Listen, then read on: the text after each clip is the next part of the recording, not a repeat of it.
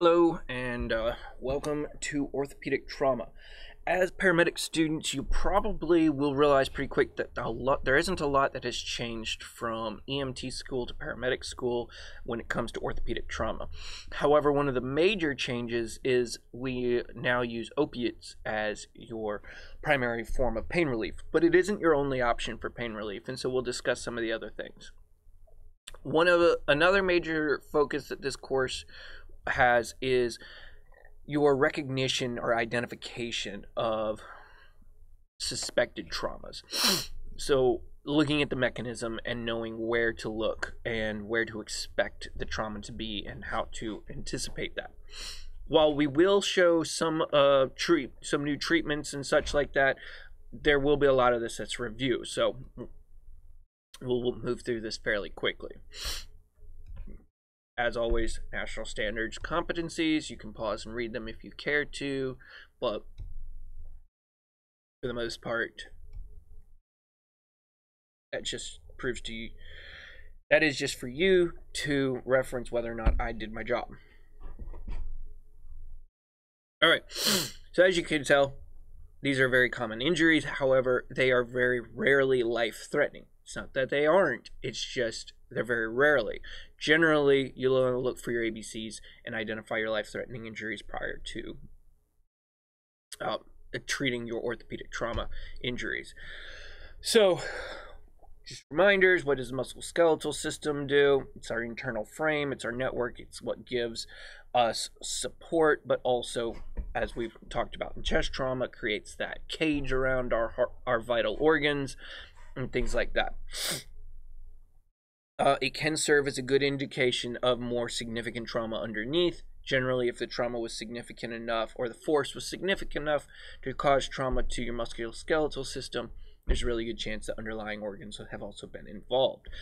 This is an area that a lot of people seem to get confused and remember. So when separating your skeletons, the axial skeleton, which is the center, the vertebral column, the skull, the ribs, and the sternum. That is all that is involved. Skull, spine, ribs, sternum, which part of the ribs in a lot of senses. Now, the appendicular skeleton is everything that attaches to that. So your pelvic girdle, your pelvic bones, your pelvis, those are part of the appendicular skeleton. They are not part of the axial. So pelvic girdle, your pectoral girdle, these are your clavicle, your scapula, and all that, and then your upper and lower extremity, humerus, femurs, radial ulna, tib fib. So, in this course, we're going to focus more on your major bones. We're not going to get particular about identifying your metacarpals and all your carpals and such like that, and tarsals. So, mentioned that already. So, yep. Now, an interesting thing to remember when we're discussing hand trauma is there are no muscles in your fingers. There are muscles in the palm of your hand, but there are no muscles in your fingers. All of the muscles in your fingers, all of the muscles that control your finger movements exist in your forearm here. And that's why if you squeeze your fingers and move them around or make a fist, you'll see your forearm flex and change. That is important to remember because anytime a patient has an injury to their forearm, any movement of the fingers could aggravate that, as in you're causing these muscles here to contract, and that could cause pain here. So when we're immobilizing a patient with a forearm, a radial ulnar injury of some sort, we always have to immobilize the hand as well. We'll see some more about that later.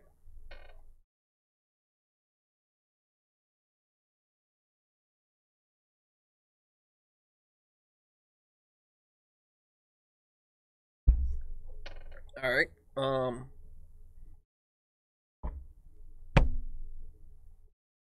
feel like this is fairly simple, and so that's why I'm not expounding on it quite heavily. The tibia is the anterior bone. The fibia is the posterior bone. No, bone. Excuse me, not phone. All right. So what leads to a lot of these? Well, as you can see, there's a number of different things. I think one of the ones that we overlook, although it isn't, it is fairly common, is medical conditions. Medical conditions causing a degradation of bone, a weakening of the bone, or of some sort, or damage to the muscles, the nerves that control the muscles, and so on and so forth. So, otherwise, I think this tends to be the reason we get fractures in bones. Yeah, so unfortunately for those of us over age 35, our bone density is going to continue to reduce, or slowly, not rapidly, but will slowly decrease over time as and hence nutritional supplements tend to be very important, and often and sometimes even hormonal supplements. Osteoporosis, while possible in both males and females, is predominantly found in females, especially postmenopausal females. This is a significant reduction in the density of their bone, leading to a loss of the internal frame and structure of the bone. I'm going to show you some pictures of that in a kind of comparison sense. That's C. Okay, this is a good one. No, that's just thick. Come on, where's the good ones?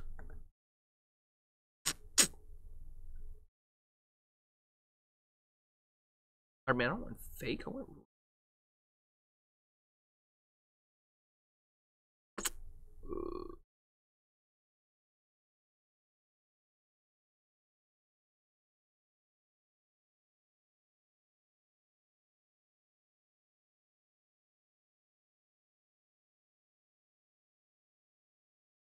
I don't know, artist renditions, so that's why.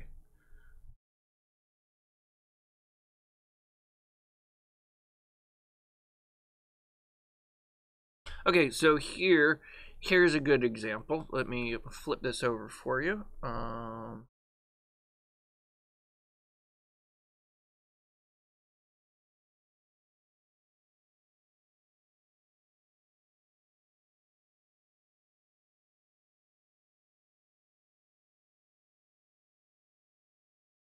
All right. So on this image here, we can see these are actual photos of cross sections of bones.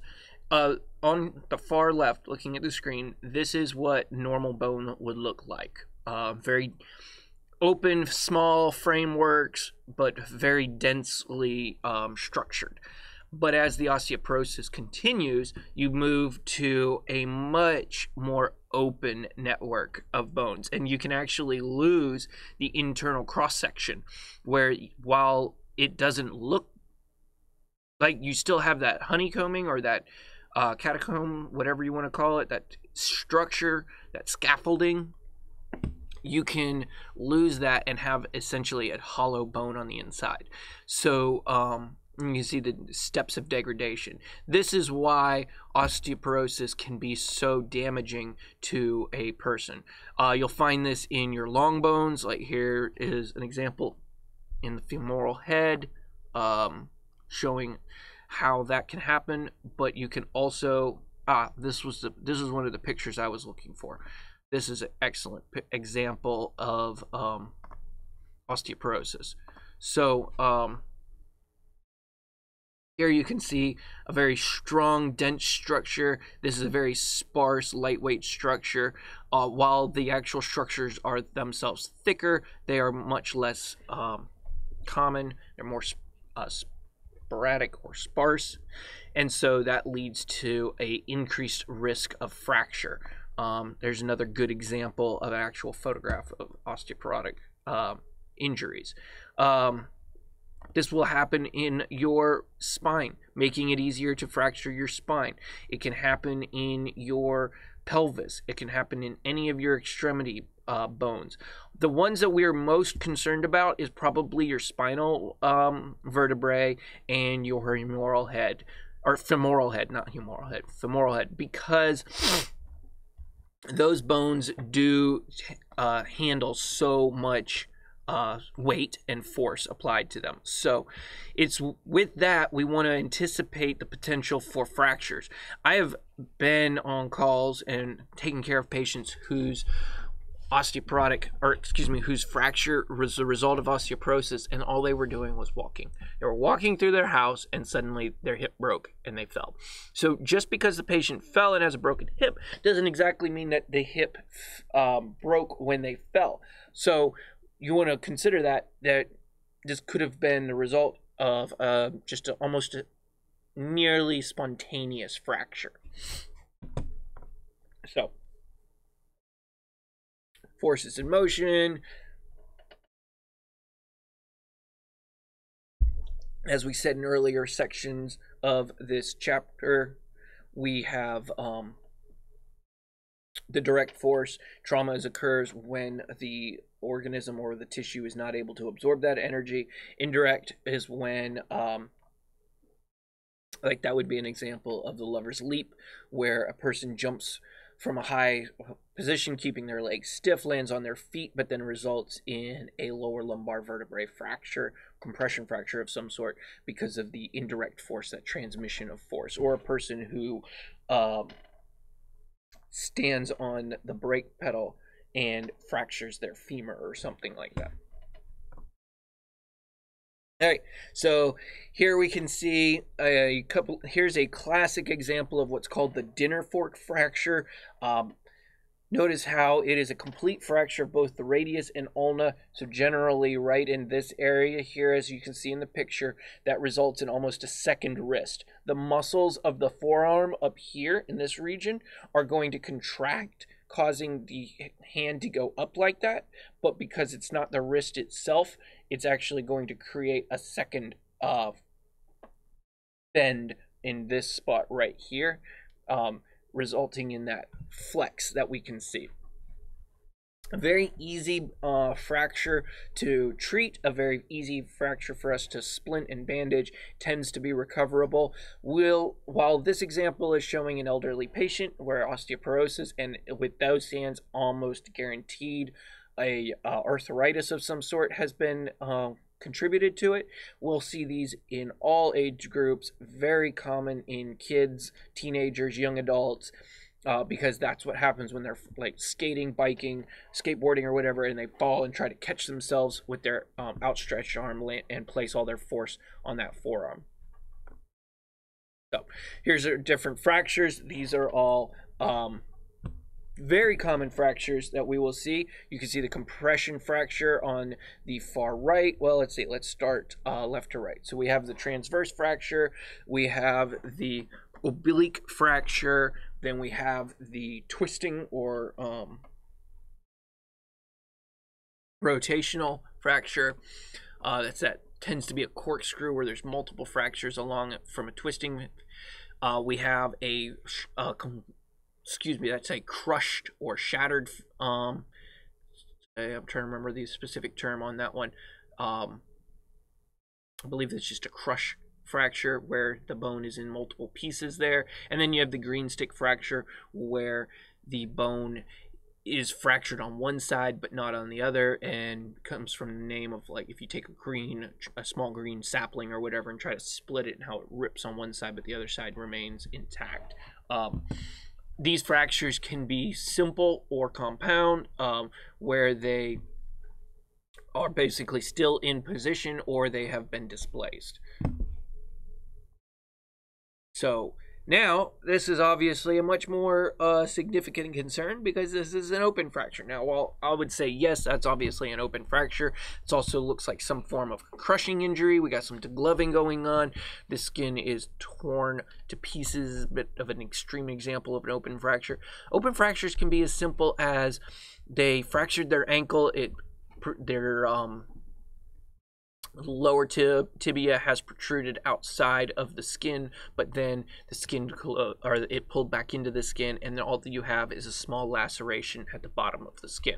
And we'll see some examples of that later. The small laceration will be right around the calcaneus, or right above the calcaneus at the ankle bone. So this is a great example of an ankle fracture, lower tib fib. We would call that a distal tib fib fracture. Patient also seems to have a fungal infection in their great toes nail, so they might need to worry about that later, obviously. But as you can see here, the strong angle of that bone where the tibia ends and then the ankle bone rotates to the right, or we would rotate that laterally away from the body, is what that rotation is. There would be a small laceration, or would look like a laceration right at the base of the bone there, right at the top of the ankle joint. This would be possibly closed, probably does, or not gaping is what I meant by closed, and not bleeding heavily. So it may not even seem to be significant. So you're kind of like, well, is this just a laceration, or is this an actual open fracture? Well, there's an easy way to look at it, or to determine that. If you were to look closely at the discharge coming from the wound, if you were to see any yellowish substance, it might be, honestly, look like melted butter. That would be bone marrow. That is the white bone marrow or yellow bone marrow coming out of the center of the tibia, and is referred to commonly as bone butter. Hence, you know, it looks a little like butter. That is a great way to be able to identify, is this a laceration, or is this an actual open fracture that has retracted the bone back into the skin. I had a trauma surgeon teach me that a long time ago after bringing in a fractured ankle. So we'll go over some ways to treat this and handle that. But like I said, most of these are going to be non-life-threatening injuries, and we want to make sure that they're not distracting us from their greater concerns. Here's another example of a closed ankle fracture. This patient obviously has a lot of external trauma as well, some abrasions and such like that associated with this closed distal tib fib fracture. Now, why is that bone, or why is it angulating? Why is it deformed like that in rotation? Well, that's probably due to the lack of structure, the lack of continuity of that bone, resulting in muscle spasms in the proximal muscles closer to the knee and up in the calf, and that's pulling that bone to the side there. And that creates a lot of cramping pain in the muscles and a constant pull of your bone ends towards each other. And so what we'll do is we'll try to apply traction to the, not traction in a traction splint, but we'll try to apply pressure, maybe even reset it, and splint it in a manner that keeps it from being pulled tight or pulled off to the side, and that will reduce a lot of that discomfort. So now, musculoskeletal injuries may also include things like joint and ligament damage. So our joints are surrounded by ligaments. Tendons are what connect the muscle to the bone, tendon muscle to bone, but ligaments are what form our joint capsules. So we could tear a ligament, stretch a ligament, or whatever, and that would lead to a dislocation or increase our likelihood of dislocations. So our bones will, our joints rely on how healthy our ligaments are to stay in position. This is one reason that I've often told patients, not necessarily that they like to hear it, but have told them, hey, you know, a fracture is always a lot better than a sprain or a dislocation, because fractures are pretty easy to heal a bone. Sprains, strains, and dislocations are a lot harder. I should say sprains and dislocations are a lot harder to heal because it deals with the stretching of a ligament or tearing of a ligament. So let's talk about dislocations a little bit. Subluxations are partial dislocations where the bones are just slightly out of position. Luxation is a complete dislocation. This is where we would see gross deformity to that joint. If you've ever been to a chiropractor, I'm sure you've heard the word subluxation before. It just means partial dislocation. Yeah. So diastasis, this is where your ligaments have been damaged as a result of the luxation or subluxation. So,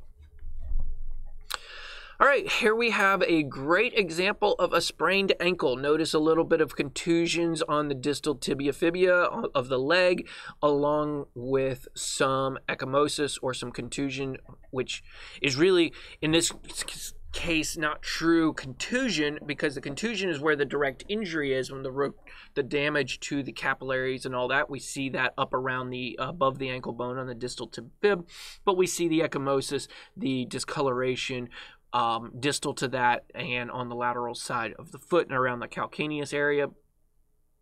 That is where the blood has pooled as a result of the damage that was up in the higher above that in the injury. And so oftentimes that discoloration, that ecchymosis, will not present until a couple of days after. And this is why, you might sprain your ankle, it looks okay, but next morning it's all black and blue, and then over the next few days it turns to yellow and stuff like that as the tissue heals.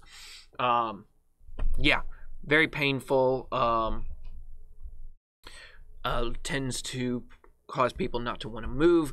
We'll talk more about how to handle that earlier. But this is caused by a stretching or a tearing of the ligament. If it's just a stretch, it means you're going to be more likely to do it again. Tearing is going to be associated with a complete loss of function of that joint for the time being, and will likely, almost guaranteed to require, I should say it is guaranteed to require surgery to reconstruct that ligament, to reattach it, whereas a simple stretch, a simple sprain, is a lot harder to recover from, because ligaments are not intended to have elasticity. So when they get stretched out and they lose their shape, it's very hard for them to grow back. Now, that's sprains. Sprains are dealing with ligaments. Strains are dealing with the muscle. This is when a muscle has been involved, and you'll have a much larger area of injury because the entire muscle will hurt versus just the localized to that tendon. When identifying the difference between sprains and strains and fractures, you got to look at what your mechanism of injury was. Your mechanism of injuries for fractures tend to focus more on high energy direct force. So, indirect force can cause, we discussed that earlier, but we're looking at high energy direct force of some sort onto the body. So whether that's longitudinal or lateral impacts, transverse impacts against the bone, hitting on the side of the bone. I had a patient the other day, 12-year-old boy playing middle school football, was tackled, falling down, went to put his arm out to catch himself. Arm hit the ground, and just as his hand hit the ground, another kid came in for a tackle, and helmet hit him right in the midshaft humerus, fracturing his humerus. And it was fractured because of that direct lateral impact, as his significant portion of his body weight was on that extremity.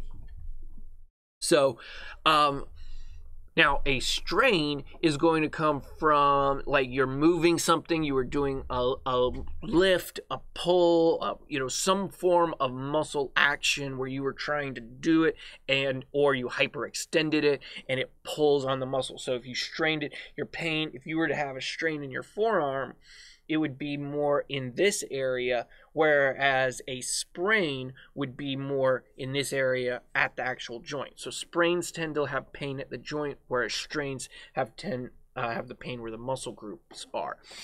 And I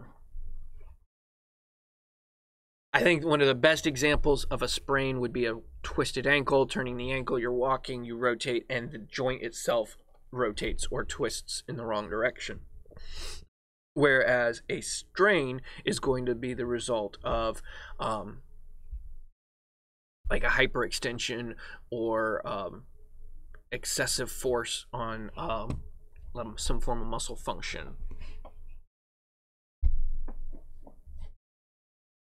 All right, so patient assessment's very straightforward. We're going to focus on our life-threatening injuries, which are very rarely going to be our musculoskeletal problems. When the musculoskeletal problem is the isolated injury, it takes full focus. We take our time, we package, we splint, apply ice, pain medications, whatever is necessary to make that patient comfortable for transport. But when we have life-threatening injuries, we want to focus on those life-threatening injuries, and we may even ignore or do nothing for the musculoskeletal injuries during transport. So spinal immobilization could be a very frequent tool for multiple musculoskeletal injuries.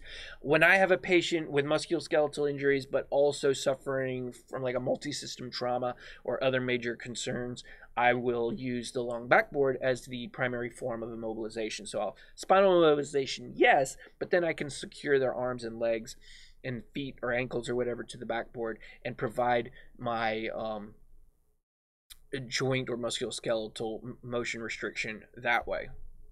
So I think this goes without saying. We've already talked about severe bleeding. While musculoskeletal injuries could result in severe bleeding, most of the time that severe bleeding is going to be internal. It's going to be a little harder to identify, and our focus is going to be getting them to the hospital. It's not like we can exactly tourniquet it off, kind of a thing. All right. Yep. Said that, right? Cool. Cool.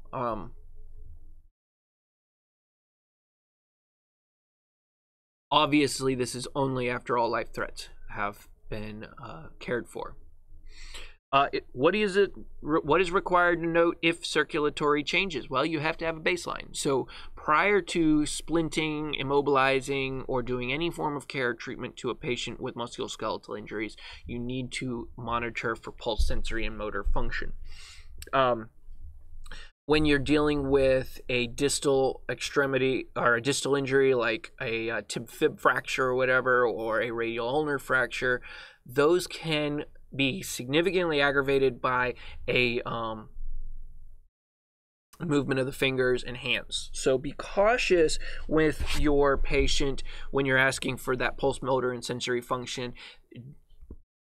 Asking them to wiggle their fingers or something like that could result in significant increase of pain. So just be cautious with how you go about that. You'll want to do cap refill, radial pulses, or pedal pulses of some sort. Do they have sensation? Generally speaking, if they have sensation and pulses, you're good. The motor function, while important, is not as important. So if it's going to cause significant pain, I wouldn't continue to have them. At least, definitely not after the first attempt, but maybe not even have an initial movement of the fingers if we're suspect that it could cause injury or discomfort. Yes.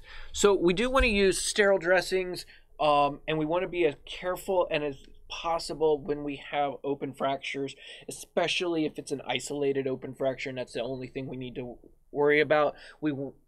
Remember, that is the circulatory system in the inside of the bone, so when it gets healed, that is in the bone itself. We really don't want an infection in there, and so we should be as protective as possible for those open fractures.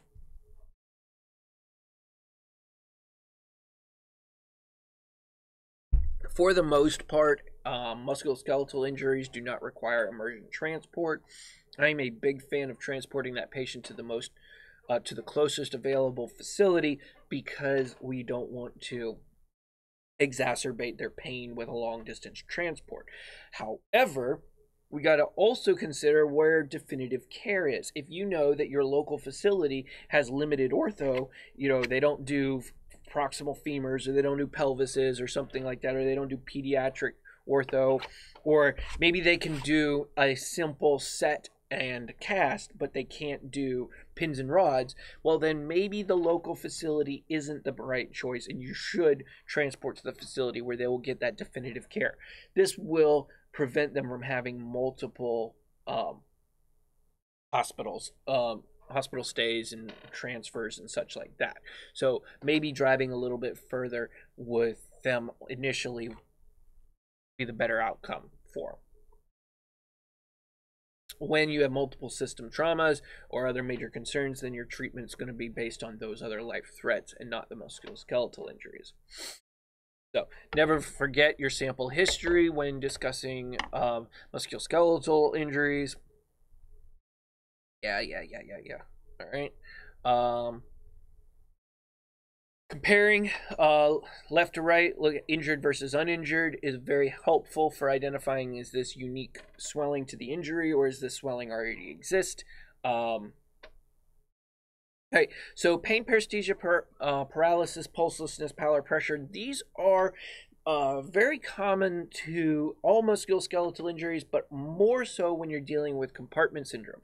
I think it needs to go without question that a patient who's experienced a musculoskeletal injury is going to have pain. They may very well have pallor. However, the more common response to musculoskeletal injuries is a flushing, that redness, the swelling from the inflammation. But when that patient's musculoskeletal injury has resulted in a compartment syndrome, this is where the fascia around the muscle itself is no longer stretching, and the inflammation within the tissue, within that muscle group inside that fascia, is continuing to swell. More blood is flowing into there. Well, as that swells and that pressure builds, the fascia isn't stretching out. This results in a increase of internal pressure, which can compress the veins. Now the arteries, because they're pushing greater pressures, will continue to push blood through the artery, but the veins will start to compress, which will restrict blood flow out. This will lead to a swelling of the distal extremity. So not just within that fascia group, within that muscle itself, but also distal to that, you'll have a buildup of blood. This results in a much greater swelling, a tension under the skin, an increase of pressure under the skin, because this is not a swelling caused only by a fluid shift into the interstitial space, but an expansion of your vascular space as more and more blood is pumped into there. Once that pressure increases to put pressure on your nerves, you'll have the paralysis and the paresthesia, the numbness, and which paresthesia is the numbness. This leads to a loss of oxygen and function of those nerves, or B, the result of the compression on the nerve and a lack of nerve control to that extremity. So they're going to be like, oh, my hand's all tingly. That is a great example of where maybe you've wrapped the bandage too tight. So we can cause this problem by wrapping the bandage too tight, or we can cause the problem by, oh, we had the bandage on properly, but they've continued to swell and compartment syndrome is setting in. All we have to do is loosen that bandage, or and so forth. Now, when it comes to pain with this compartment syndrome concern, we're looking for a significant increase of pain. The patient will commonly report, oh yeah, my pain has been bad. It's been bad and all that, but now it's like unbearable. It's like far worse. One of the worst pains I've ever heard, or my wife says she's ever experienced. Excuse me. Start that over. One of the worst pains my wife has ever told me she's ever experienced, and she's had 4 kids, naturally, home births for 3 of them, so she's got something to compare it to, was when she broke her wrist. She had a Denafort fracture of her wrist, and when they cast it too tight, and she continued to swell inside the cast, resulting in a form of compartment syndrome, which was lost sensation in her fingers, tingling in her fingers, and a throbbing pain in her wrist, and that create an extreme pain. So this goes, yes, it hurt, now it really, really hurts, kind of a thing. The pulselessness is a latter finding, which then is followed by the pallor, because the pressure is built up enough to now, instead of just cutting off the veins, it's now cutting off the arteries. You don't have blood flow into that tissue. You don't have, and so the pallor results from the lack of blood flow, and you no longer have the pulse.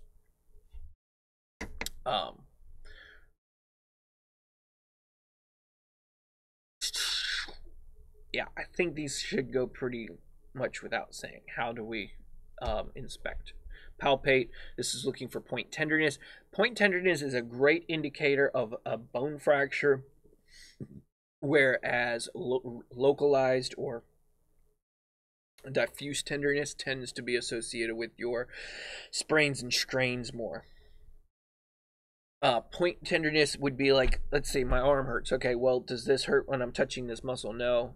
The tendon now. No, no, no, no. Whoa, that hurt right there. Okay, so we have a fracture of the bone right there versus a sprain or whatever. You know, every time you touch that muscle or the tendon associated with that joint or the ligament somewhere around that joint, you're going to have significant pain because the whole area hurts from the tendon or the ligament trauma, whereas the bone fractures will be very localized, very point tenderness. And yeah, oh, that hurts. Yeah, oh, yeah. Okay, that's probably not a fracture. Fractures are where they're like, oh, that hurt. There's a very distinct, yep, that's the spot, and they hurt from that. Yeah. So that's your point tenderness. Deformity, instability, abnormal joint. That's where, well, there's not supposed to be a joint here in the middle of the humerus. We know the joint's supposed to be there, and now you have another joint here. That would indicate a problem. That should be going without said. But that's what it's talking about. Abnormal joint or bone continuity, displaced bones. We've seen in some of our pictures already. So, yep, cool. Oh, but that is a good point there, the second one. Consider what their pre-injury level of function was. Was this person able to walk? Did this person have full control and function of their arm? If you're dealing with a patient with like muscular dystrophy or cerebral palsy or let's see, even Lou Gehrig's or ALS, something along those lines, it's possible that they didn't have function of that extremity prior to the injury, so the fact they don't have function now, or had limited range of motion or something like that. So you do want to keep that in mind. So I've mentioned this before in other parts of reassessment, but I feel like we can't hear it enough. If the extremity or the area was injured in since we're talking about musculoskeletal, if there was an injury to that bone, or you had a fracture to that bone or strain on the initial assessment, you will still have that fracture or strain on the reassessment. There is no healing of the bones between the 15-minute assessments. So don't palpate those extremities or those areas again. You already identified injury. Don't do it again.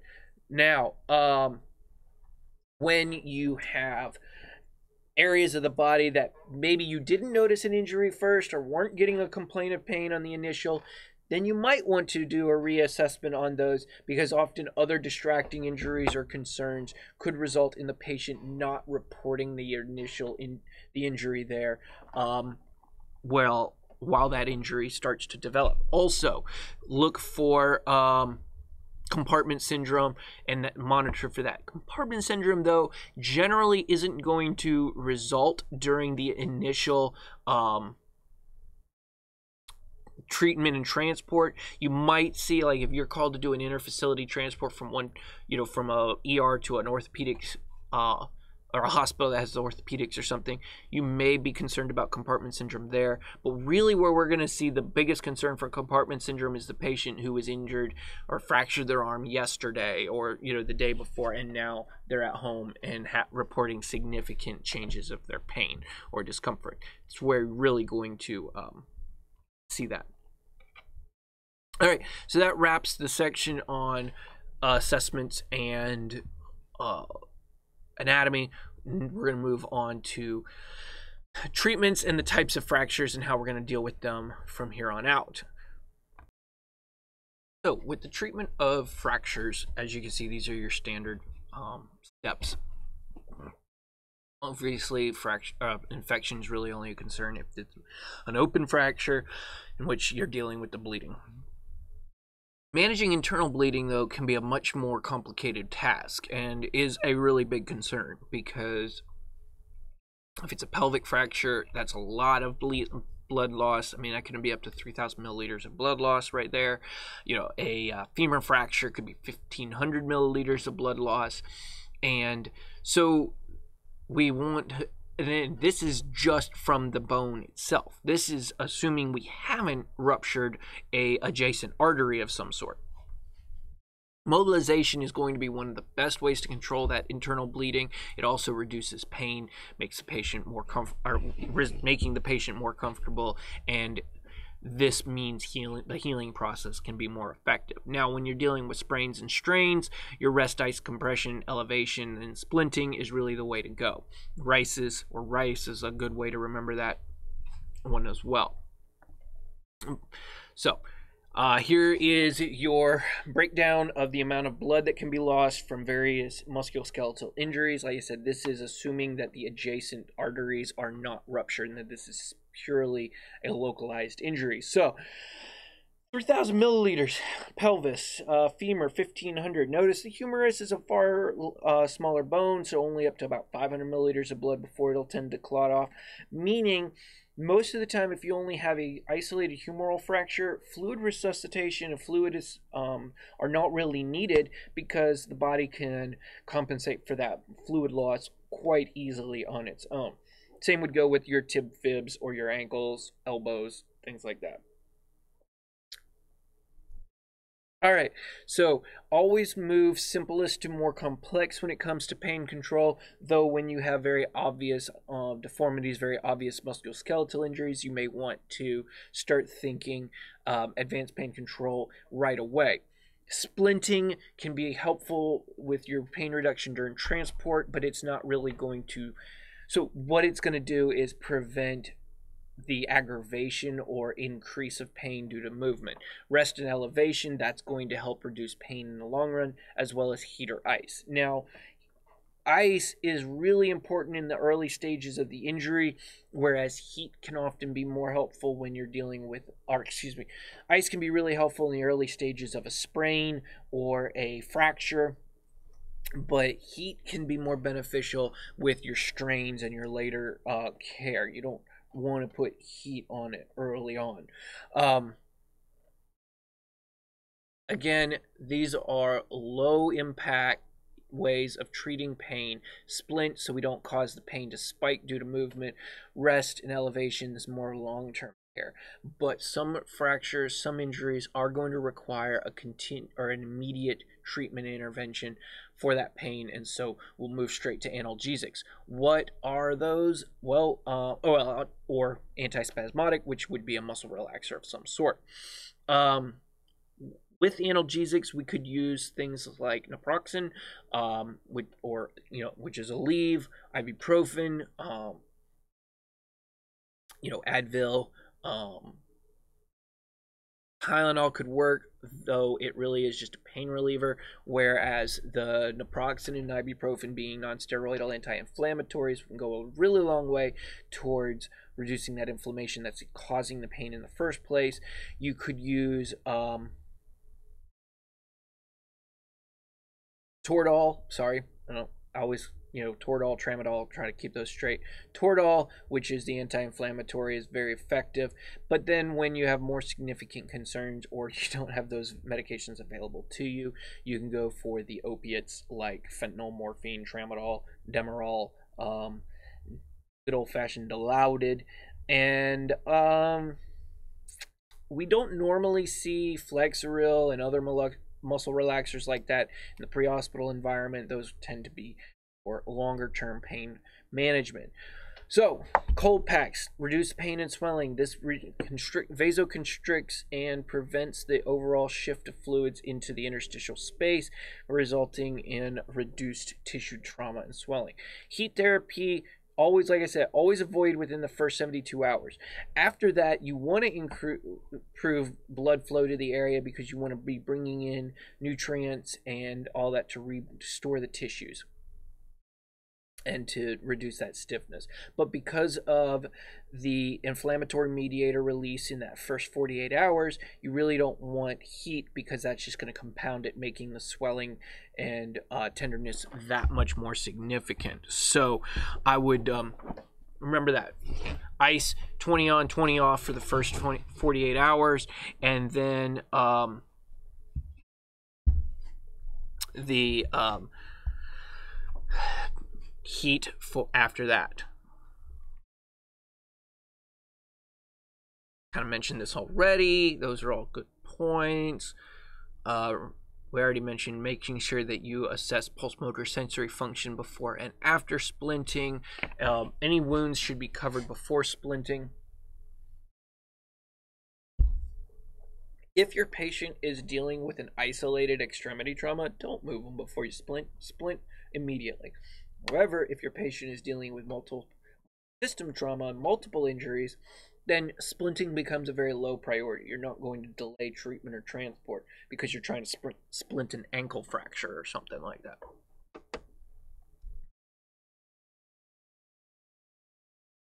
All right, so we do want to pad the splint. We don't want to be causing pressure injuries or anything like that because of the splint. If the patient has any dislocations, we need to splint the entire bone.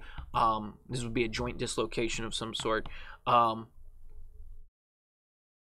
Splinting the knee tends to be more effective in the extended or straight manner. Elbows are more easily splinted in a right angle like this. Tends to be more comfortable. And the whole point of the splint or the traction or whatever it is to reduce the patient's pain. So if the pain is increasing after it has been applied appropriately, you're going to have some pain while you're applying. That's not a reason not to do the splinting. It's like, all right, the splint is in place. We did everything properly, and they're still hurting a lot. So that's when that's when you're going to need to do to remove that splint and try another option. So what's the point of it? To keep it from moving. So therefore it does need to be firm. We're padding it so that it doesn't cause pressure injuries, but we want it to firm because we're trying to create that immobilization. Ice packs are kind of hard if you've wrapped it up too much, because if you put too much of a wrap on it, well, the ice pack's going to be insulated away from the skin and not going to be effective. So you may not have that benefit there.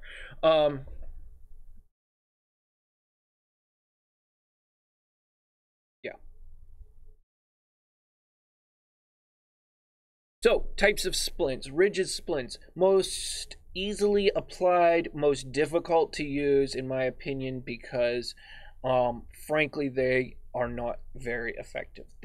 These are like a glorified version of the Boy Scouts here. Yeah, sure, it's specially made and padded and all that great, but they just really are not a great splint option when other options are available. If it's all you got, it's all you got. You got to do it, and you can do this. But we're wrapping it up with ace bandage and triangular bandage. To be perfectly honest, I would rather take this particular example that it shows us, where we have one or two board splints, and it doesn't have to be two. You can effectively splint the leg with one board splint, and instead of doing it individual triangular bandages like that, get your couple of big, like 6 or 8 inch ace bandages, or even cling would work too, and wrap the whole extremity that way. Nice secure wrap to that board splint. That's probably the more effective way of doing this, and it does take two providers. It's going to be a minimum of 2 people to apply a rigid splint like that. My absolute favorite way of treating a shoulder injury, dislocated shoulder, or a clavicle fracture, something like that, or these with the sling and the swath, the high sling like that, and then the swath to hold it to their chest so it's not moving around. When a patient has a extremity fracture, like a forearm fracture or something along there, well, you don't need to have it slung in this position. You may do a low sling, and it doesn't necessarily need to be swathed to their body. The swath is going to be more helpful when it's a shoulder or clavicular injury. So there you go. Pneumatic splints, one of my favorite. I would say my second favorite splint. When I worked in Pennsylvania for a long time, for a while, we had these on the trucks. They're amazing, in my opinion. They're a very thick, heavy rubber plastic type inflatable pouch that zips up around the extremity. So you have the you unzip it, fold it around the extremity, zip it up. It is limited based on the size of the patient. If you're somebody who is extremely overweight, it may not fit. But for the average person, it works quite well. Once it's zipped around the extremity, that has a tube on it that you use to inflate it. I think one of the biggest drawbacks of why it didn't catch on more popularly is you have to use your mouth to inflate it. But once you inflate it, it is a complete immobilization of the extremity. It can also work really well for providing direct pressure to large lacerations or something that would necessarily need a tourniquet, because you can pad that wound, wrap the splint, inflate it, and then it holds that direct pressure on it. So really awesome form of splinting. These, in my opinion, are the best. This is the pinnacle of splints that I've ever used. I in fact used one very recently on that 12-year-old humeral fracture midshaft. You wrap it around whatever position that extremity is in. It does not matter. You place it, you secure it with the straps, and then you use the vacuum to pull the air out. It's filled with these little plastic beads, which makes it radio translucent, so it can be x-rayed. And it compresses the extremity together. It compresses all those beads together around the extremity, turning that splint into a rigid. It goes so basically it forms whatever shape you want and then goes rigid due to the vacuum. So awesome for a variety of extremity fractures that you can't really explain why or how to shape it. Yes, they are expensive, which is probably the biggest reason why we don't see them more often. They're hygienic.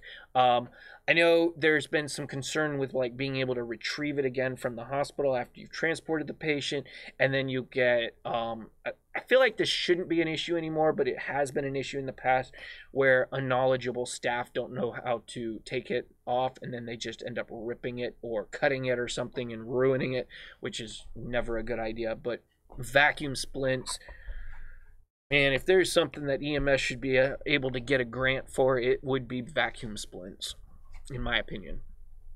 The vacuum mattress, I wish we would replace our long backboards with mattresses with vacuum splints. This would be a far more effective means of immobilizing a patient's long spine. You including their pelvis or anything else would be really useful. Yes, they're bulky. They take up a lot of room in the ambulance. I like the longboard doesn't. But one of the bigger issues with the vacuum mattress, using it as a longboard or in place of a longboard, is it doesn't allow you to assess the patient or reassess the patient once it's been placed. It's pretty much going to be for isolated injuries.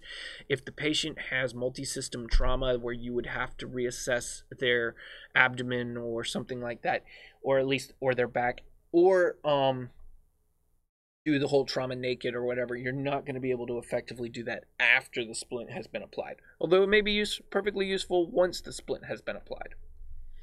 So, prior to applying the splint.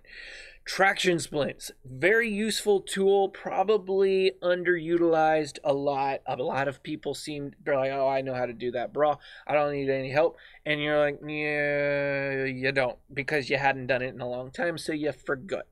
There's a couple of different methods. Here we have the hair traction splint, and another form is a singular rod. I'm trying to remember what the name of the company is that makes those more commonly. I think it's the same people who make KEDs. Yeah, it's called a KTD, a Kendrick traction device. And it basically works like this, but it has one collapsible rod that runs along the inside of the femur that you extend it out. It's not as strong as the hair traction splint, but it can be as effective, and it's far less bulky and a lot easier to move the patient around with afterwards. But what do we use a traction splint for? These are for mid-shaft femur fractures. You cannot use this if it is a proximal or distal femur fracture, because if this is proximal, how do you know this is femur and not humeral head or femoral head? I keep doing that. Femoral head or pelvic or just a dislocation. Also, if it's a distal femur fracture, are you sure that it is the femur and not the knee? And if it's the knee, then using the, or if it's the knee or the hip dislocations or fractures, then you're just going to cause further damage by separating the bones. Also, if it's a proximal femur and it is the femur but it's proximal, then the pressure that the hair traction splint applies to the around the groin is going to aggravate that proximal femur and not do any benefit there. And this goes for whether you're talking about the Kendrick traction device or the hair traction device, either one. So, or hair traction splint. So this goes for either one. This is a multiple person process. These should only be used on adults and children over the age of 8. Some places would recommend not using it until the child hits puberty, but definitely never use it under a child of age 8 because their bones are, their muscles are not as developed as they are for older people. And so you can cause insane muscle damage by stretching as you're trying to create that traction on that femur and straighten those bones out, because that's the whole point. You've had a femur fracture and the bone is dislocated and overlapped in some way, right? Well, you're trying to draw that out so that they're back in line again. Well, if you're doing this on a pediatric, you can easily draw it too far and start stretching and actually tearing the bones and the ligaments. And so this is why you don't use it under children, with children under 8. And I really would not recommend using it unless the child is in an adolescence, simply because of that concern. And that's just kind of like a personal, like, I don't know if I want to go that young. So what do you do? Well, this is for the unstable femur fractures that do not have distal circulation. The point here is to restore distal circulation. I was taught that if you have a pedal pulse, you don't need a traction splint because you already have circulation. All you want to do is stabilize it so you don't lose that circulation. Don't go moving it and manipulating it and things like that. That would result in loss of pulse. But if you already lost the pulse, strap it around their groin, the proximal area of the femur.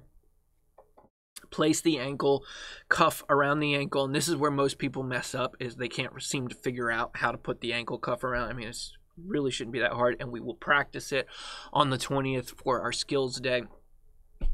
Place the ankle cuff, pull the traction, and what is your goal with pulling traction? Only until you get palpable pedal pulses. The patient will probably complain of significant pain as you're drawing that traction, but once you extended that bone to where the muscles have now gone back to normal position and not that cramped, contracted state, and you get those bones adjacent to each other again, well, now you're going to have a significant reduction of pain. The pain will be relieved and you will be very, very happy, or they will be very happy, and you'll feel at return of pulse, as long as the the femoral artery has not been majorly ruptured or lacerated or something like that.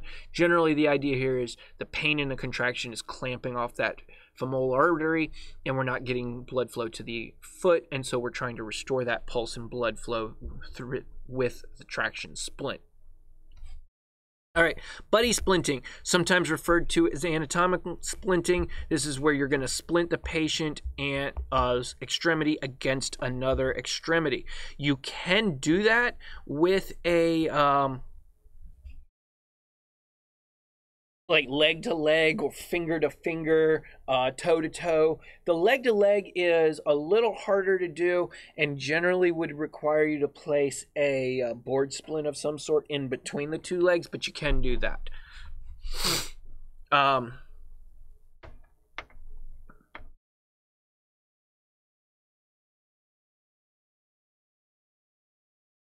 Yeah, so I think that goes without saying. We don't need to get hung up on that too much here.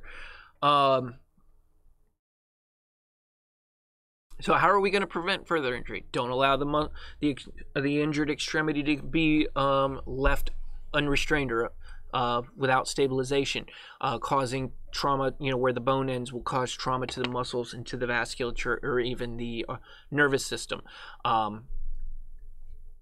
Reduce swelling, prevent infection, get them to the right facility. All right, so couple of different ways that you can have these peripheral nerve injuries. As you can see, when you have a reduction of blood flow and blood loss to that area, well, that could be because of contusions, ruptured capillaries, or your bigger concern is going to be the tearing or essentially cutting of the aorta. Oh my gosh, no, the arteries or the veins in that tissue. I don't know why I said that.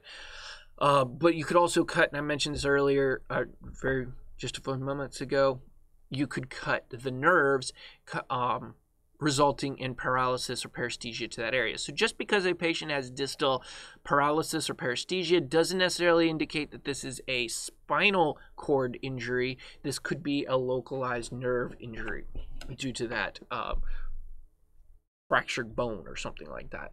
And sometimes it's as simple as a compression on that nerve that's causing the problem and would heal over time. All right.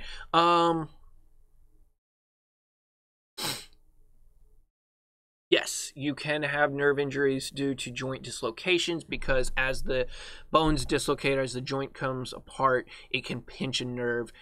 Generally, once that's been placed back in the appropriate position, that is recovered from quite well.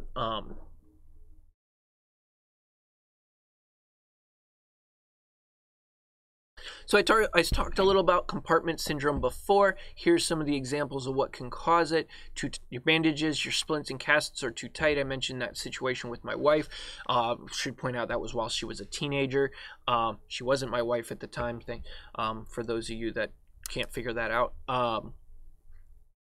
The bleeding, the leakage of edema, that's the one that the fluid leaking and edema, basically swelling, fancy words for swelling, that's what's going to lead to the swelling inside the fascia compartment and creating that compartment syndrome, which will restrict blood out of that extremity or out of that area, ultimately causing a buildup of more and more pressure until you have a reduction of blood flow into that area. So,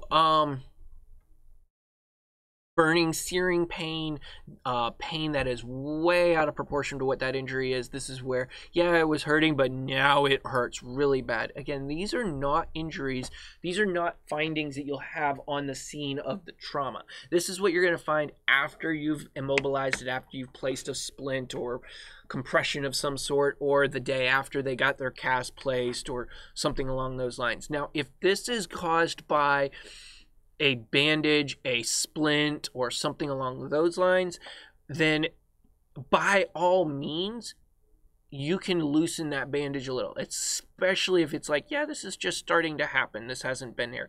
But let's say, oh, we were having really bad pain last night, and it's been swelling and swelling and swelling all night long. Now it's been there for a number of hours. That's not a good idea. You don't really want to just release that, because if it was a large extremity like a leg, that could be the equivalent of removing a tourniquet. And so you may not want to you shouldn't do that on your own. But if it's a situation where it's like, yeah, they placed this splint on a couple hours ago at the ER and the pain is hurting, it's getting worse and not better, I've taken the pain medications, it's just, and it looks like my fingers are starting to swell. Okay, this is the development of compartment syndrome. Go ahead and loosen that splint or bandage. It just means it was placed too tight. Whereas if it's been 6 hours or something like that, then you don't want to go releasing that needs to be transported to the hospital. So there's an example. If you are dealing with pulselessness, if you cannot feel pulses at all in that extremity, that has been there for too long.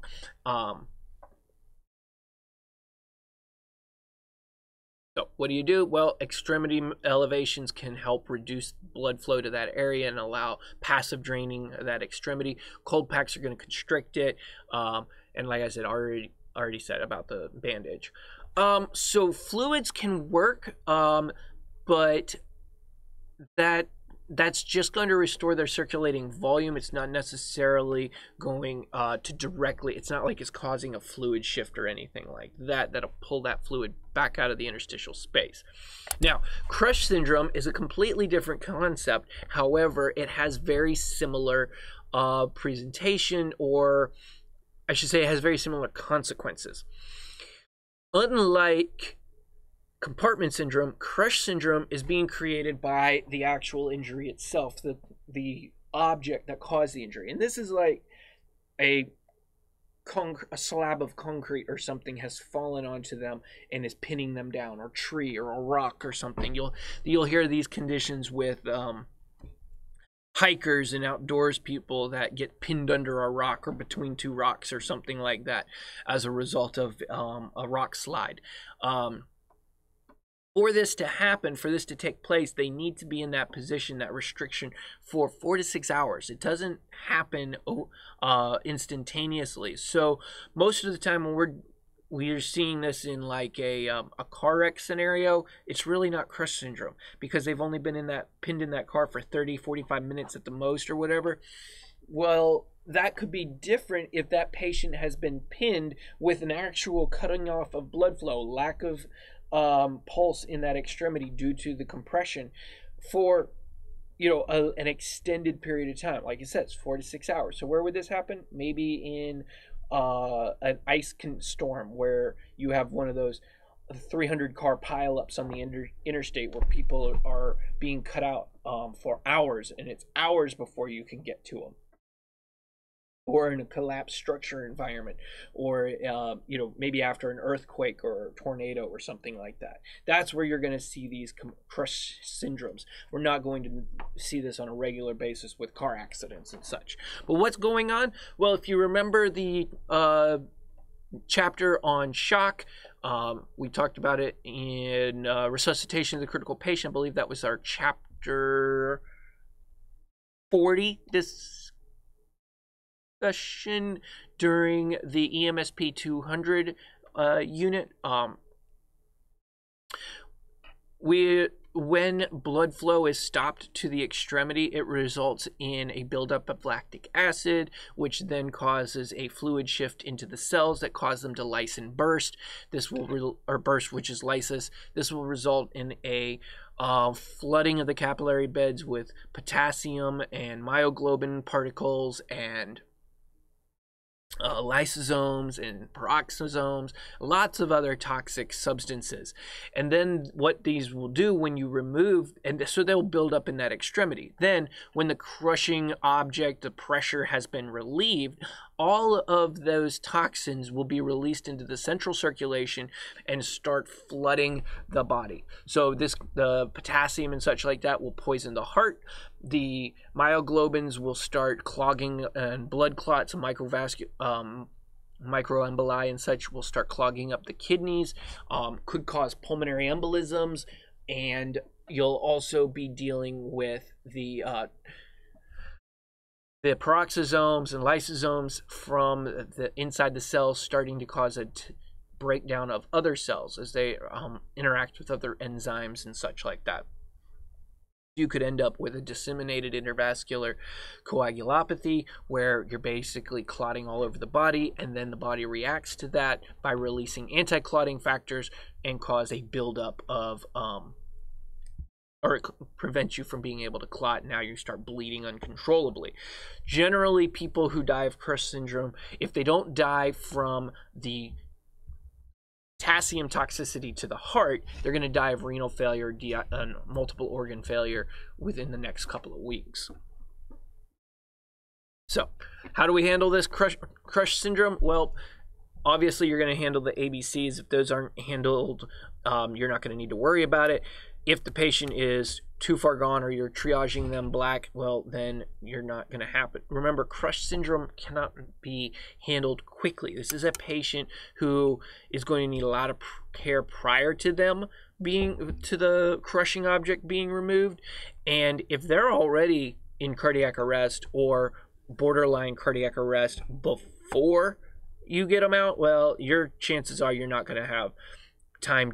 They're not going to survive to get them out. And so those would be, that would be like a triage red that will end up being triaged black if it was a multiple casualty situation, due to the fact that you're not going to be able to get them out quick enough. These processes of removal can be very slow, and definitely something that you don't want to rush. So ABCs are handled, oxygen, and start bolusing them with fluids.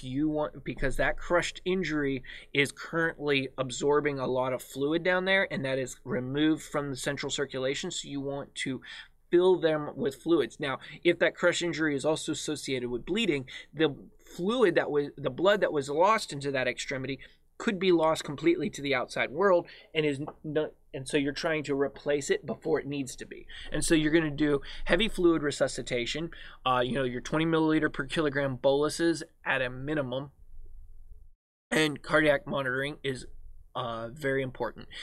If the crush injury or the crush symptom, the crushing object is not too proximal or over the torso, it would be possible and appropriate to apply a tourniquet to the extremity. So if you have like if the crush is on the distal femur or something like that, well, you can apply a tourniquet at the proximal femur, and then when you remove the object, it is as if the object is still there. Nothing in that extremity can enter circulation, and you're not going to continue to lose blood volume into that extremity. So then you've pretty much alleviated the need for concern with this crush syndrome, because you apply the tourniquet, transport them to the hospital, problem solved. Let the doctors remove the tourniquet. But if you don't have that tourniquet, or you don't have the abdominal tourniquet option where you could do a abdominal aortic tourniquet, the abdominal aorta, well, then you're going to need to do this slow process of treatment. And what you do is you get your IV going, you got your fluids already on board, you set up the EKG, and you get ready with sodium bicarb and calcium chloride. So you're going to want to give generally a half an amp of sodium bicarb immediately. Some protocols might say the full amp, but generally you pre-dose them with half an amp of sodium bicarb, and then you have the other half of the amp ready to go afterwards if you start seeing problems. Now, you also want to give the patient calcium chloride. Calcium chloride or calcium glutamate. Calcium glutamate would be by far the better choice, but it isn't always available in the pre-hospital environment. So the calcium glutamate, the calcium, one way or the other, needs to be there in order to counteract the hyperkalemia that's going to happen as soon as the blood from that tissue is released into the circulation. A very important detail to remember is that if you put sodium bicarb and calcium chloride into the same IV line, the sodium and the bicarb will disassociate, and the calcium and the chloride will disassociate. But then the sodium and the chloride will bind, and the calcium and the bicarb will bind. And while sodium bicarb is dissolvable in solution and calcium chloride is dissolvable in solution, calcium bicarbonate is not. Calcium bicarbonate will precipitate out. If you remember, we're at our hands-on practical back in August, I think, when we did pharmacology and Roswell. You will remember we injected a syringe of calcium chloride into a large ampule of sodium bicarb, and then mixed it, and they precipitated out into crystals. Calcium bicarbonate will not dissolve in solution very well, and so you'll create crystals. It'll crystallize, and the word is precipitate in the IV line and then in their vasculature. So you must have 2 different lines established, and it's a good idea to have fluids running in both those lines, bicarb on one side, chloride on the other, or calcium on the other side. And as you start to relieve the pressure from the crush, it's a very slow process where you relieve a little pressure, you might see a little bit of blood flow, and then we'll monitor the EKG. If potassium is making its way to the heart, you will start to see peaked T waves that will lead to widening QRSs. That's when you want to start giving calcium and bicarb at the same time, different lines. Start pushing that in there. Once that starts to stabilize, then you can relieve a little bit more pressure, and you may have to continue to push doses of those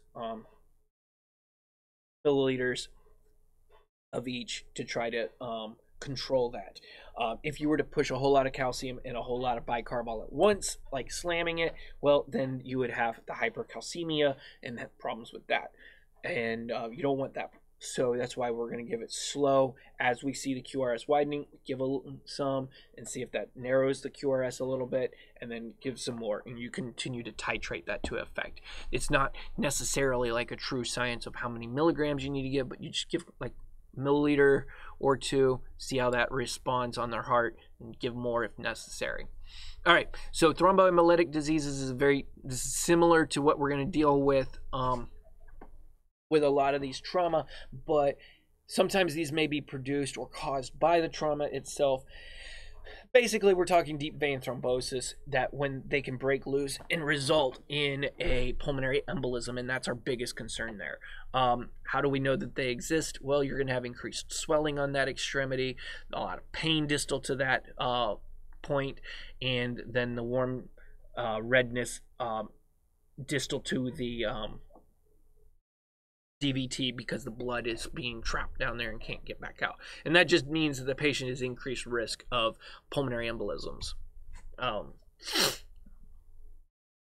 If they have a sudden pulmonary embolism, they'll have sudden shortness of breath.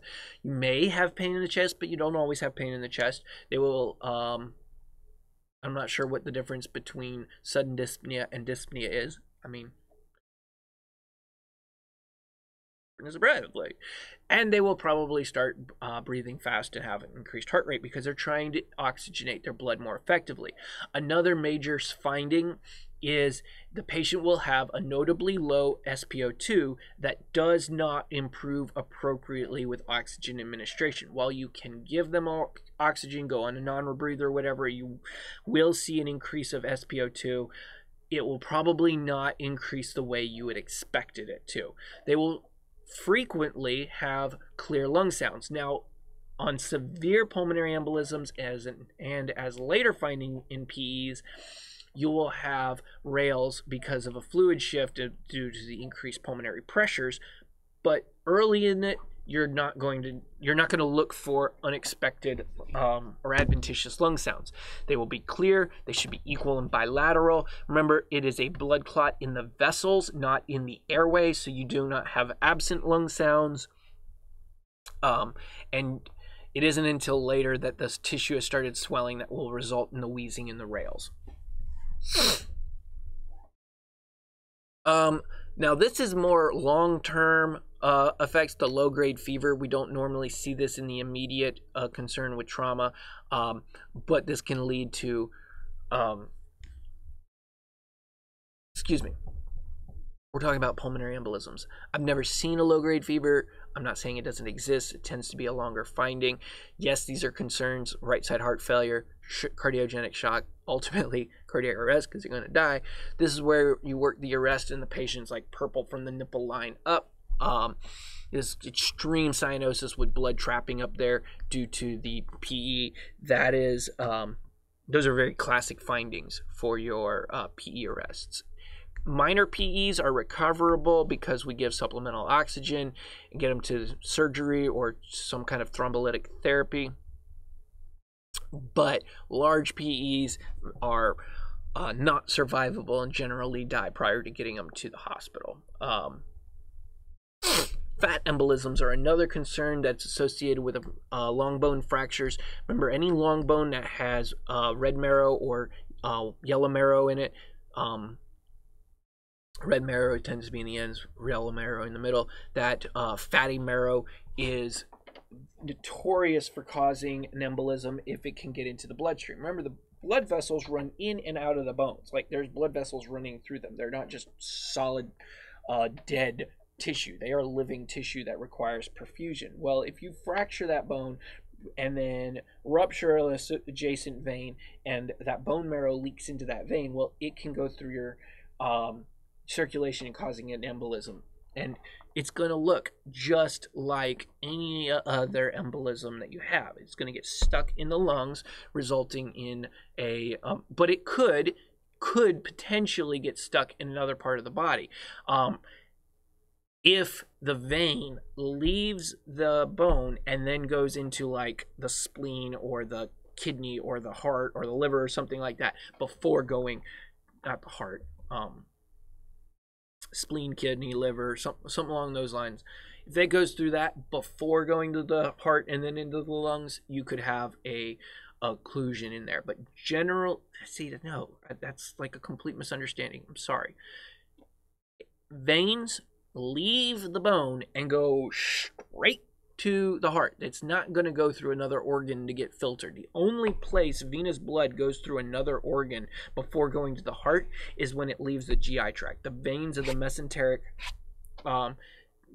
tissue and around the small intestines will go through the liver before getting to the heart, but it's not going to leave a bone. So I'm sorry for that confusion.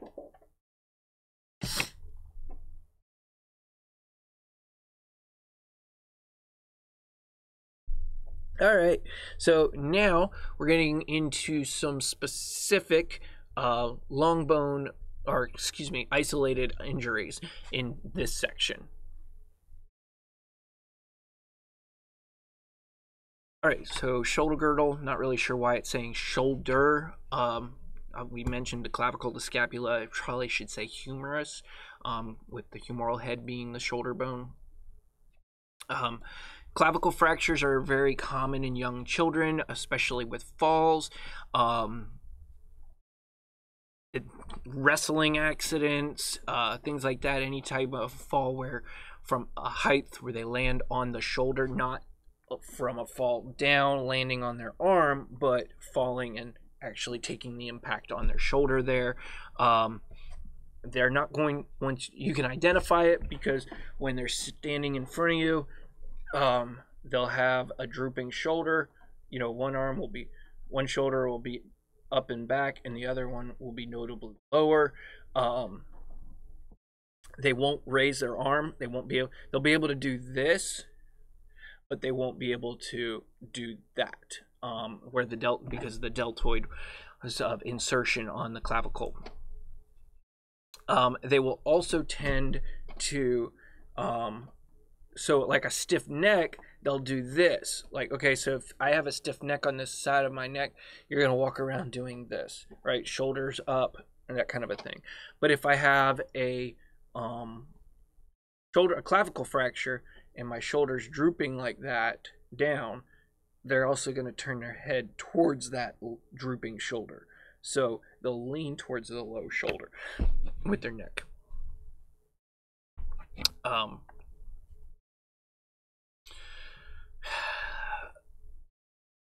So scapular pain or scapular fractures, they can be here in the acromion process, which is kind of like the posterior version of the clavicle. So the clavicle is on the anterior portion here of the neck. So the clavicle being right here, and then the acromion being back there. That's the bone in the posterior portion there where the muscles attached to.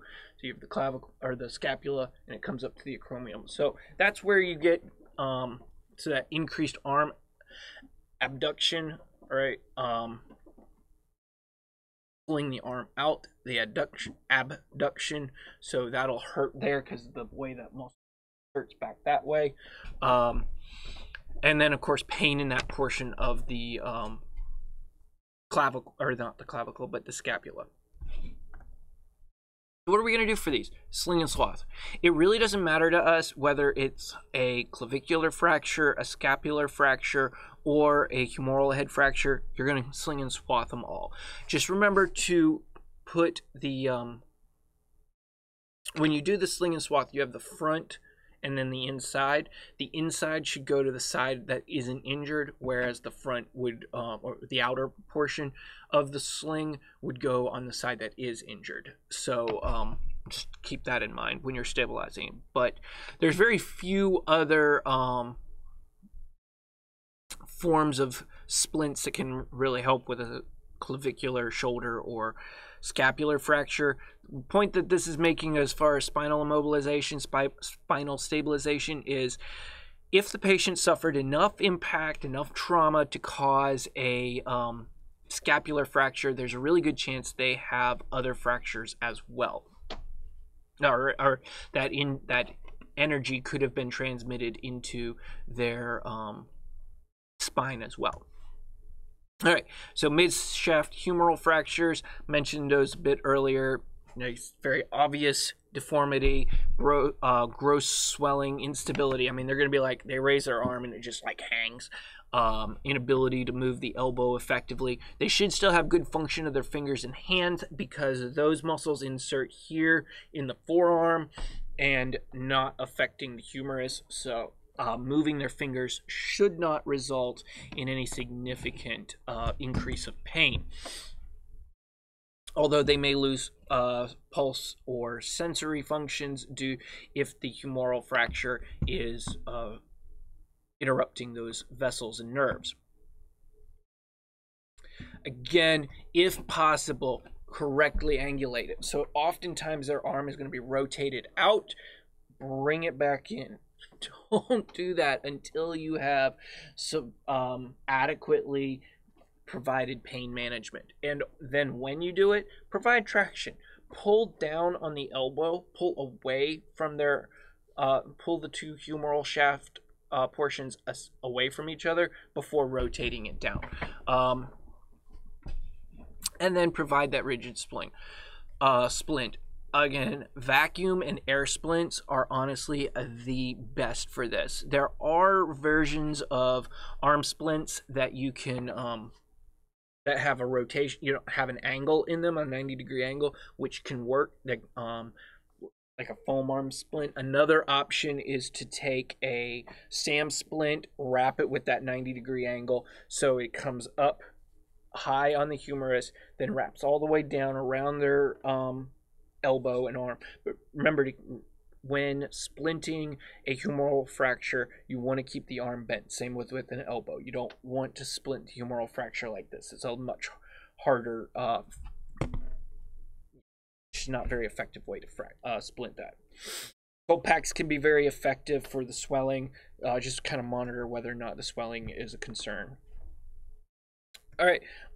Again, when you have elbow fractures, these are probably distal humerus or proximal radial ulnar fractures. It's very rare that the joint itself is fractured. If it's the joint itself that's involved, that is almost always a dislocation or a strain. You're going to handle them very much the same way. The supination and pronation, when they do this, there's an increase of pain. So that's, supination, pronation, right? So that would indicate that it's radial ulnar and not distal humeral.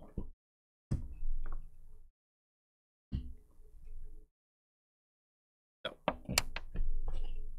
very straightforward on the splinting there. Nothing really new when it comes to a lot of these splints. So I'm probably not going to talk a lot on the specifics.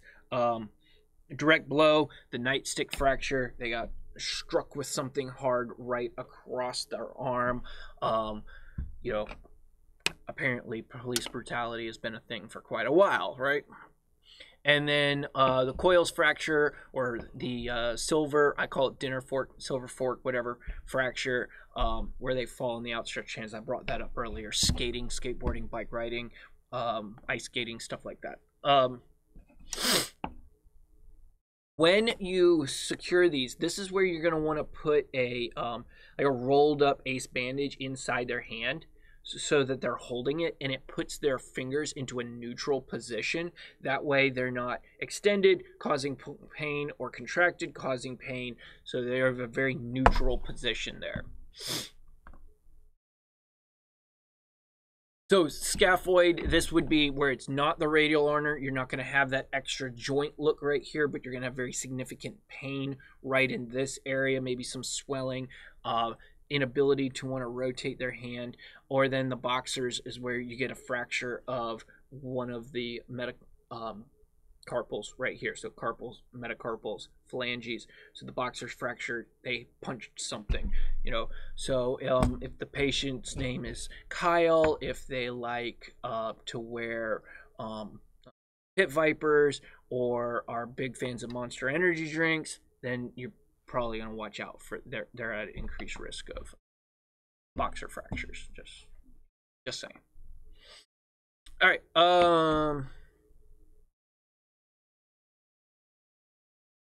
Here you're just going to ice it mostly. There's very little immobilization. We're going to do pre-hospital for these. All right.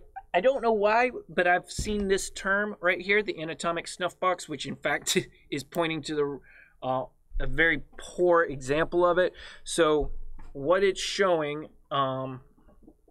is it's in this picture, the hand is too far down, or the thumb. You know, so we're trying to pull up, and what you're looking for is this little indentation, and if you bend the thumb, it works better. So you have these two tendons right here. Let's see if I can. You know what? Stand by.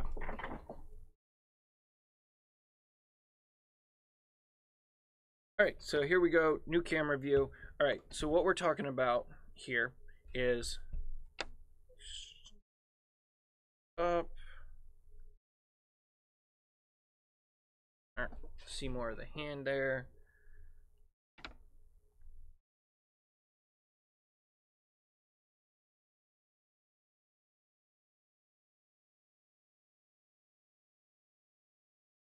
There we go. All right, so we can see the hand. We've got some focus going on here. What we're talking about is these two tendons right here. Here and here. And see how that creates that little indentation? Oops, sorry. Right there.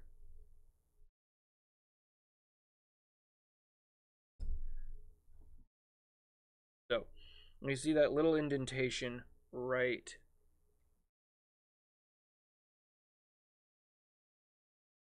I have so much error.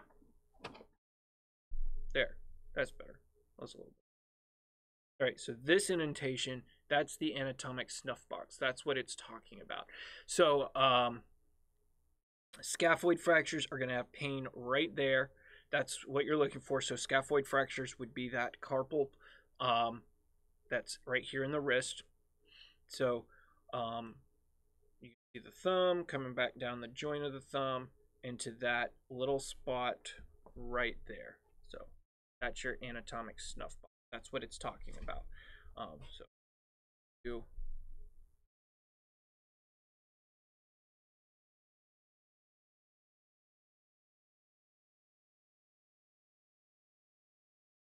right there.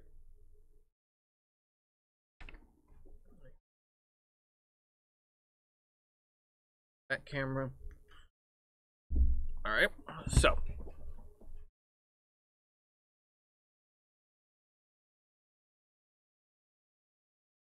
So pain over the ulnar aspect of the hand, and that's on the side here, is what the boxer fracture is talking about. All right.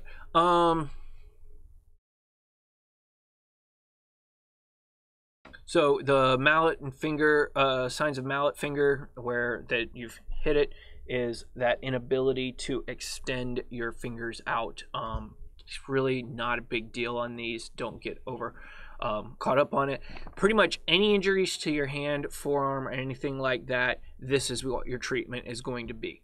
You place the ACE bandage around into their hands so they're holding it tightly in kind of that kind of a scenario. And then, as you can see in the board, use some form of board splint, vacuum splint, air splint, something like that to hold them.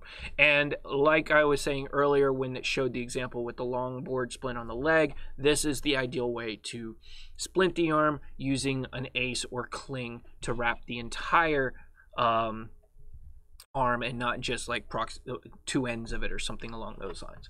So pelvic fractures are a big concern because resulting in instability of that pelvis that can lead to a lot of blood loss. But one option or another concern is, especially if it's an anterior pelvic fracture, is that bone fragments rupturing the bladder, resulting in that peritonitis or infection within the pelvis of some sort. It's not peritonitis because it's not in the peritoneum. Or it's not in the peritoneal lining. So, but anyway, this could be associated with a difficulty voiding or a severe pain in their bladder, or lack of urine loss or something, or lack of urine production or perceived lack of urine production due to a lack of voiding. If the patient has enough trauma to cause a pelvic fracture, you really need to suspect a increased likelihood of multi-system trauma. Another thing to remember is, especially in the younger population and healthy populations, a person has very strong muscles around their pelvis, their lower abdomen, and their legs. So a lot of your pelvic fractures are hard to identify initially because the muscles are holding the entire pelvis together and not allowing it to rock. And so you may not recognize the presence of the pelvic fracture until after the patient has been sedated, paralyzed, or something along those lines for a treatment reasons. So yeah. Sorry.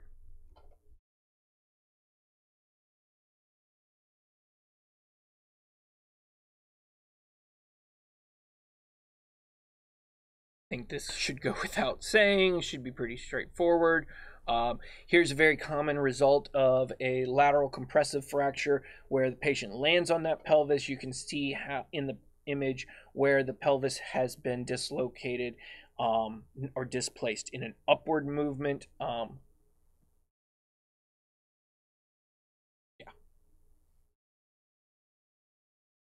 Not as much of a risk of hemorrhage as what it says on these.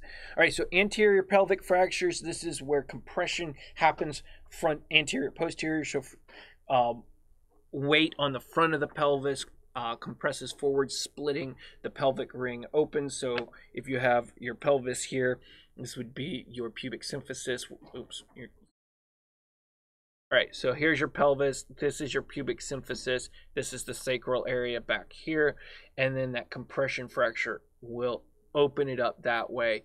That's what's going to create a lot more blood loss. And this fracture here, this open fracture where the pubic symphysis is lost, that is what will be supported with pelvic binder.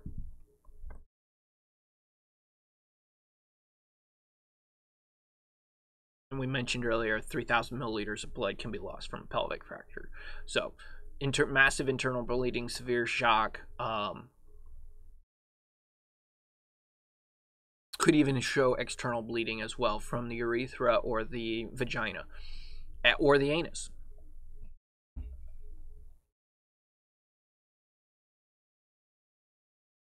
Your fluid loss, blood loss, that is going to be your primary concern in these pelvic fractures because you're really treating the shock more than the fracture. The use of the pelvic binder to slow the bleeding is very helpful. Just remember that the pelvic binder must be placed around the patient's hips at the greater trochanters of the femurs, not on the iliac crests, where but down low right across the genitals, greater trochanters of the femurs. And that will not stop the bleeding. It will only slow the bleeding and improve that blood loss, but your focus needs to be IV fluid replacement and ABCs, rapid transport. So if you're using the SAM splint or SAM sling pelvic binder, these are a great tool where you're once it clicks, it makes a very distinct clicking sound to know that you've applied the appropriate amount of pressure. So you'll just place it. You don't push on their pelvis. You don't try to squeeze their pelvis together. You simply place the pelvic binder, pull the strap slowly and deliberately until you hear that click, and then you engage the Velcro. And that's all you have to do. All right, hip fractures. Do not put a pelvic binder on hip fractures. Remember, the pelvic binder is using the pressure, placing pressure on the hip to hold the pelvic girdle together.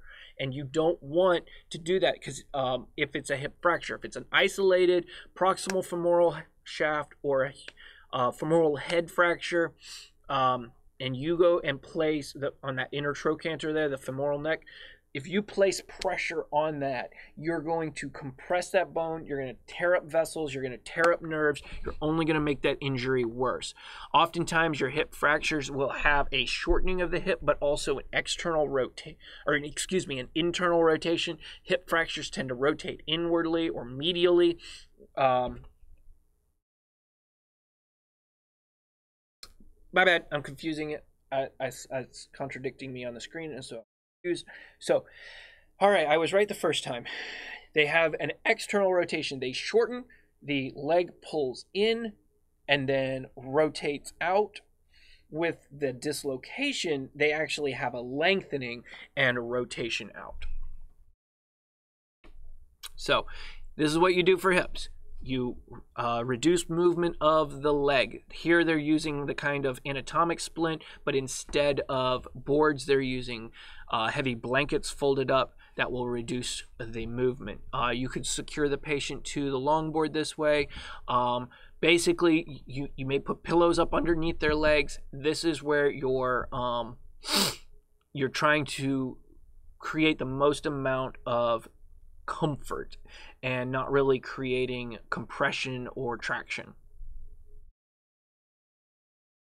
Yeah, high energy is like a younger person from like vehicle wreck, hip fractures, then you're going to longboard them. Talked a little bit about a femoral shaft fractures earlier. They should be easy to identify. Shock is a concern there, and the treatment would be the hair traction splint that we discussed function earlier. Knees. Do not use the hair traction splint when the pain is near or the deformity is in the area of the knee.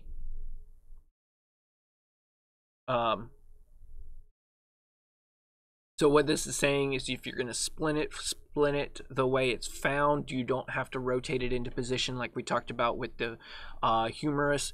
But if there is no pulse, you may need to adjust it. But again, you don't want to use a hair traction splint for a knee injury. I think one of the easiest fractures to deal with is the distal tib fib fractures. While you could use a rigid splint of some sort, air splint, vacuum splint, anything along those lines, I think that one of the quickest and easiest ways to splint a tib fib is to wrap the extremity in a pillow, fold a pillow around the ankle, and then tape it up with 2-inch tape. Very quick and effective way to splint that tib fib. So that's a very obvious tib fib there where the splint has been placed above that. Maybe there's an additional tib fib. So there you can see the fibia there fractured, where the tibia is still in place, but the fibia is what's.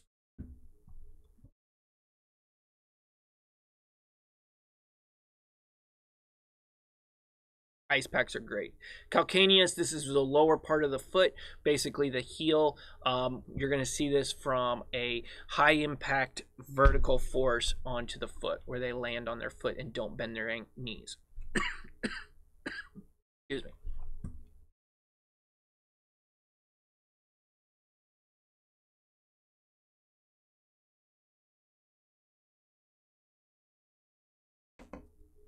Oh, same thing. All right.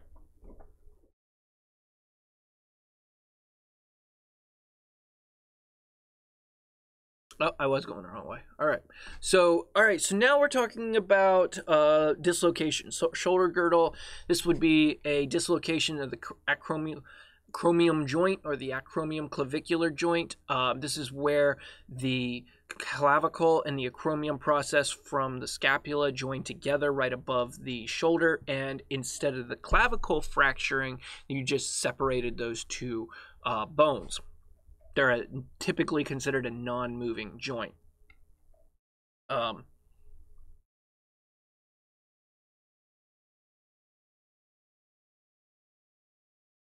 And shoulder dislocation, generally the patient falls on the outstretched arm and it causes a dislocation, which is normally an anterior and rotational, or it pops out anteriorly. The process for reducing that involves straightening the arm out, doing kind of a big rotation with it. There is a lot of vessels and nerves that run through the shoulder there. And if you pinch them during the reduction, it can cause pretty significant damage in the long run. So for that reason, we avoid reduction of shoulder dislocations in the field. Ankle dislocation reductions, not that hard. You're just pulling traction, it pops back into place. But shoulder dislocations and hip dislocations have a lot greater risk of trauma. So we're going to avoid doing those in the pre-hospital environment. Or maintain medication, pain relief, ice it, and take them to the hospital. You would sling and swath a shoulder dislocation of any type exactly the same way that you would a scapular, humeral head, or clavicular fracture. And pain medications. I don't think you should consider it. I think you should do it. All right, so dislocations of the elbow. They're a very unique dislocation here. As you can see, it tends to be a posterior, with causing a very large deformity of the elbow. A little bit of traction right on that arm, where you pull the lower portion of the arm, say right here, and pull it away, push it away. From the humerus, can be all that it takes to reduce it. And once that's reduced, it's incredibly pain relieving for the patient. They're much more comfortable afterwards. There's a lot less of a concern. There is still concern of a pinching a vessel, of causing nerve damage or something like that. So you want to be cautious with that, but it is still a great way to provide pain relief. I would avoid doing this without having been demonstrated, having like an orthopedist or PA or somebody demonstrating how to do that to you. Again, probably most of these injuries, like in your wrist and fingers, if they get dislocated, they're going to reduce on their own. They very rarely will remain in the dislocated state. Patient starts to move a little bit and they pop back into place pretty quickly when we arrive, before we arrive on scene. So it's pain ice, and yeah, that's about it. In fact, most people reduce their own finger dislocations. All you have to do is just pop it, and there you go. Problem solved.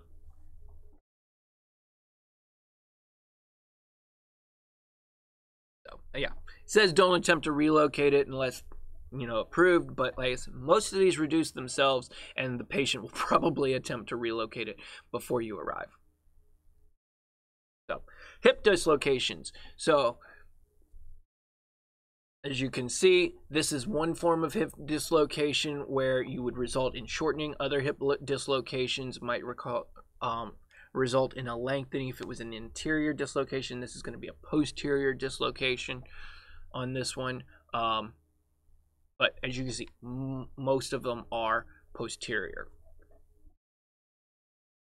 The pain, they may be more comfortable with that leg bent during transport instead of it being a straight leg.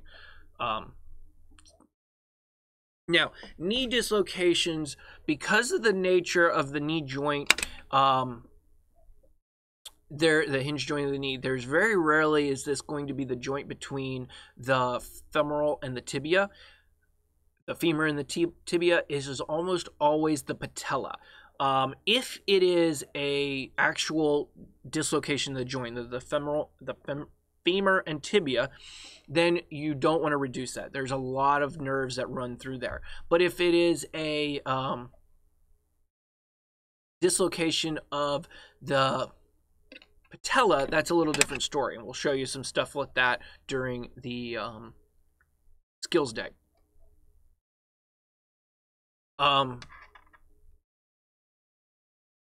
Yeah, so ligament injuries are very common.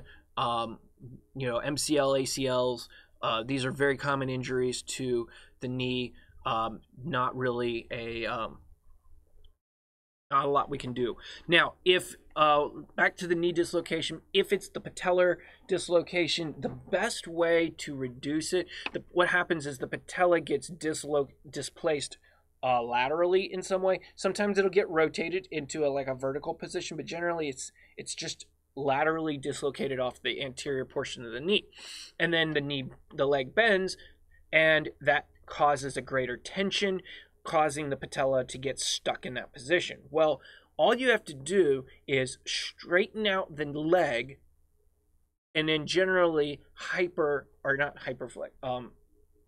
you want to straighten the leg and then raise it up, causing as much relaxation on the quad and the calves and the shin muscles as you can, and then you'll just laterally replace the patella. So you can do it with one person, but it's best to do it with two, whereas one person will take their put one hand on the distal femur and another hand on the ankle, and then you push down on the distal femur, up on the ankle, straightening that leg, and then you will push forward, bending the hip, bringing the leg up to their head. So you've got your hand on their distal femur, and then you got your hand on their ankle like this, and you're pushing these two arms together that way, rotation, and then bending their hip, pulling their ankle up towards their head. While they're doing that, the other provider, would hold a hand above the knee and below the knee with both thumbs on the patella. And once the muscles have relaxed enough, they just pop the patella over. There generally isn't any nerves or vessels that run underneath the patella, so that can be a very easy joint to reduce, and it's very, very pain relieving for them. It really helps a lot. Far more effective than opiates. You can, on a smaller person who has less developed muscles or something, you can reduce this on your own, where you put the patient's injured ankle on your shoulder.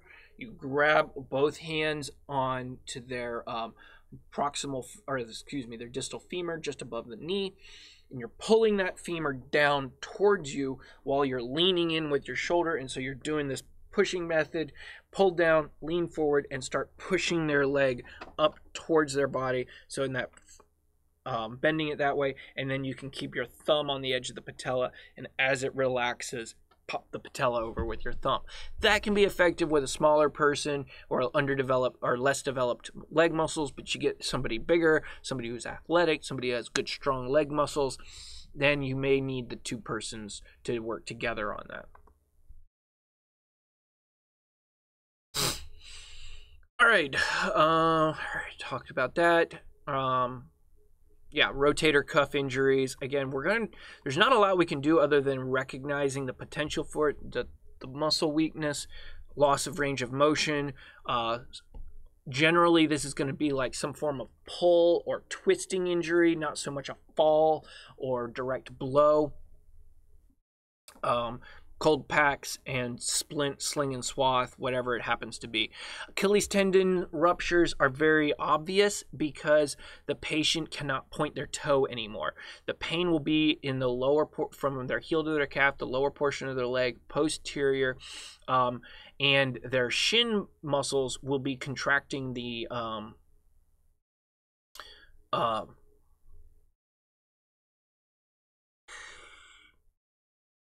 word contracting the foot, yeah, you know, the foot up and pulling, basically pulling their toes towards their shin. You'll see this rupture like in soccer when they step down too quickly and hard on their toes or something like that.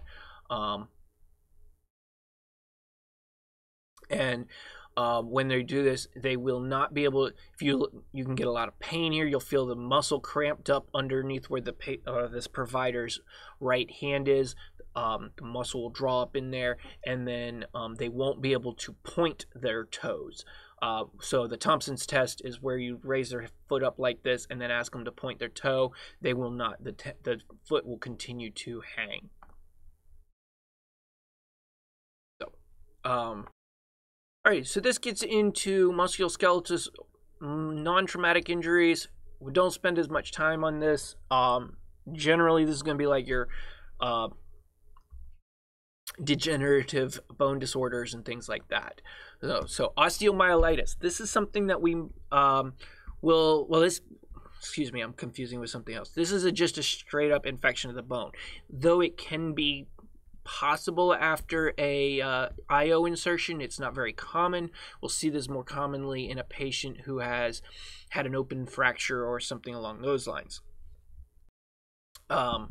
So what are we doing? We're identifying the possibility of these abnormalities, and then advising or instructing the patient or providing the appropriate treatment options. So we may not give them the antibiotics and such they need, so we may have to transport them depending on the type of bone or injury it is.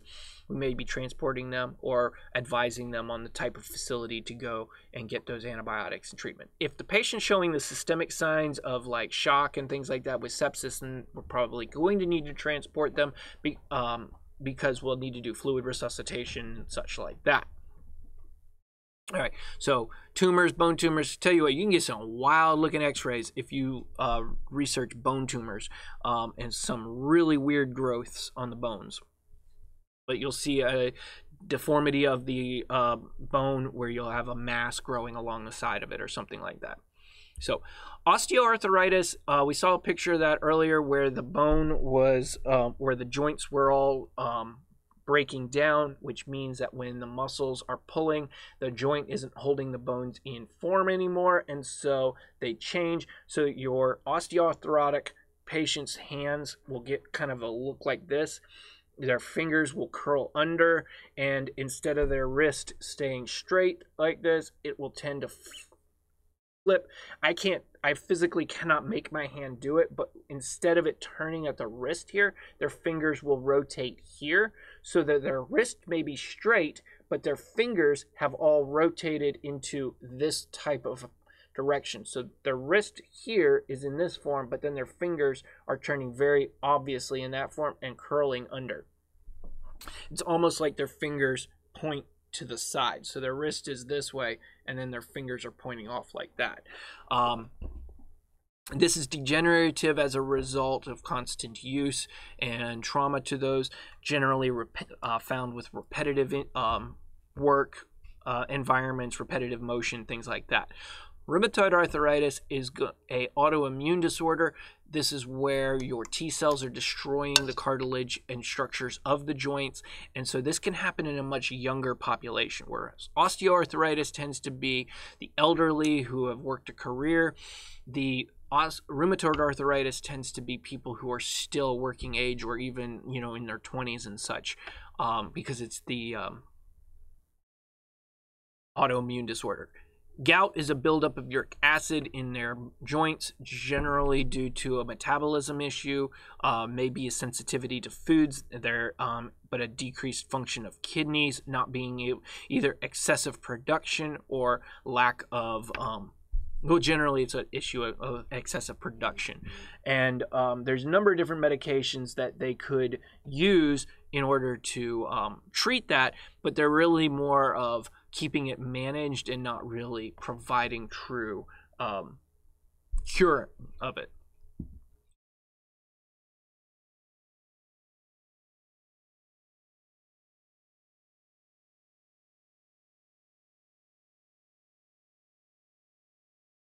All right, so septic arthritis, this is infectious. This is where we're talking about people with history of drug use. Basically, instead of getting HIV or hepatitis C or something like that from their sharing needles, they just created an infection in their joints because of that frequent intravenous drug use. So,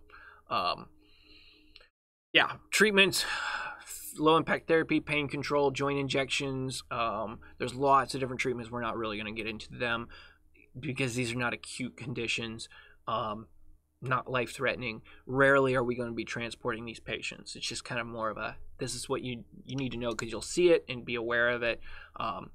NSAIDs are great, but the problem with those are excessive use, chronic use of things like naproxen and ibuprofen and such can cause significant GI issues, whereas when a patient has long-term RA or even OA that they need treatment for, they'll probably be on Celebrex or something like that. These are a newer form of anti-inflammatory that does not have near the irritation issues on the GI tract. Okay, so myalgia, we've probably heard of fibromyalgia. This is a pain within the muscles, often associated with the nerves. It's not necessarily nerve pain like you would treat with Neurontin.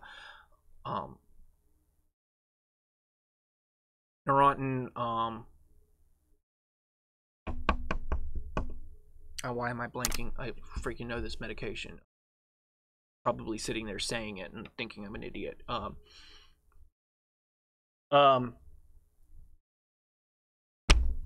Gabapentin, Neurontin. It's the same drug, but which is often used to treat like diabetic nerve pain. This is not so much associated with the pain, with the nerves as it involves the muscle and the associated tissue, and so it seems very difficult to identify.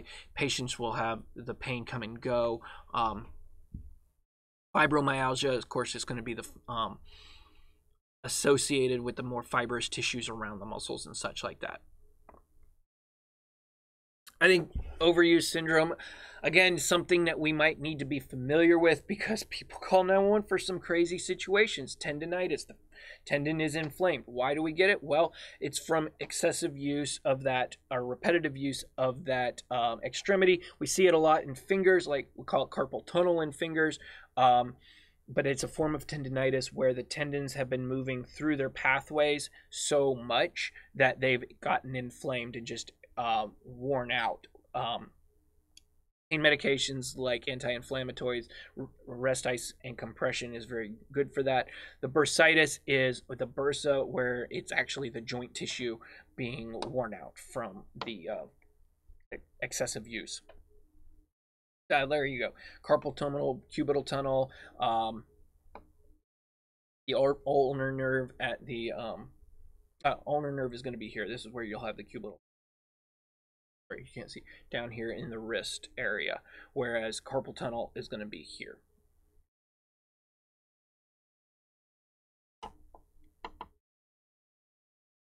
For advice only. This is more or less to explain to them, yeah, you need to rest it. You got to put ice on it. You might need surgery to clean it up. But physical therapy, maybe, but there's not much we're going to do. And really, frankly, splinting it is only just to keep them from moving it further. It's very minor in its long-term or overall effect. All right. So this is where you have nerve damage.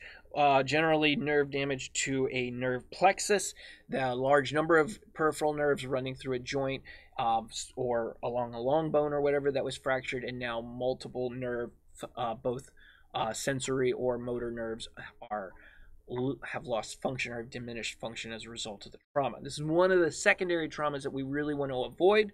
This is why I don't recommend that you reduce a shoulder or a hip, or in many cases even your elbows, dislocations and all that, because you don't want to risk pinching those nerves and causing that problem. This is also another reason why, if you have distal pulses and motor function, then there's really no reason to start moving that extremity around and manipulating it a lot, because you could result in increased risk of trauma and things. All right, here are a couple other polyneuropathies. Guillain-Barré. This is an inflammatory condition, very similar to ALS, called Lou Gehrig's. Guillain-Barré. We're going to talk more about that in our medical chapters, neurologic conditions in the medical chapters, but this is where you have a loss of function of the peripheral nerves.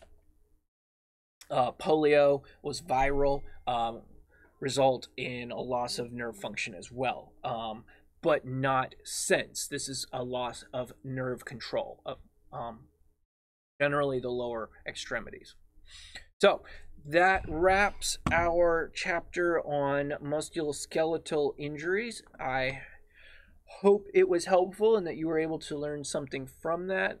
Again, a lot of these overuse issues and non-traumatic conditions, we will see them again in the medical chapter, or in the patients with special challenges chapter.